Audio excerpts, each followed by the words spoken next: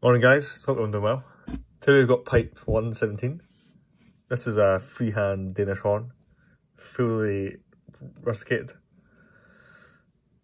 Black German Everite hand cut stem, non-filtered. This pipe, normally I would grade my highest pipes in L grade, but those are reserved for being smooth. If this was a smooth, this would certainly be in that category, I believe. I don't grade my rusticated pipes, although after making this I have thought about it, because this pipe would be worthy of a grading. But yeah, non-filtered pipe, freehand, so it's drilled and both shaped freehand. As you can see, got slight panelled sides to the pipe.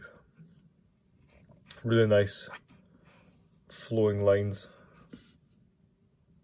joining into the stem. I don't normally show how a pipe's drilled, as every pipe I drill I make sure is on point. I don't sell any pipes that are kind of have a very skewed drill, but I just want to highlight that you can see here, due to it being a tapered chamber, it shows better on film how dead centre and kind of perfectly at the bottom of the bowl the drilling is, which is quite a challenge if you can see by the shape of this pipe, how it curves up. The drill kind of goes up to here and then the chamber comes down.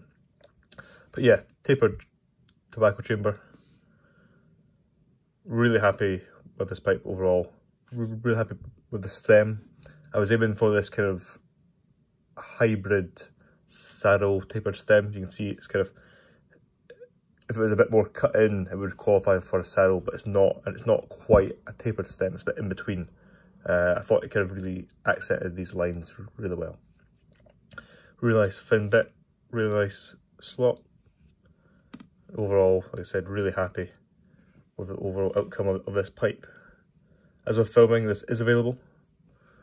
It's on the website, and as always, more detailed photos are on Instagram.